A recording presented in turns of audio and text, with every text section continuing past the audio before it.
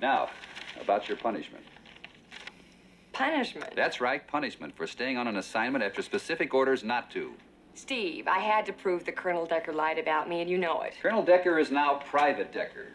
As far as your punishment is concerned, I'm sorry, Diana, but I'm going to have to insist. Steve tries saying that plans on a real vacation. Well, you need all your things. That you take a real vacation. Plane tickets, hotel reservations, and specific orders to have the time of your life. Steve, I don't want to go. Go. Like suntan lotion?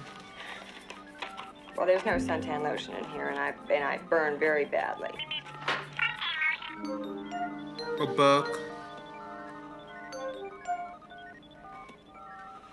I don't have anything to read. No books? No books. And a film for your camera? No film for my camera.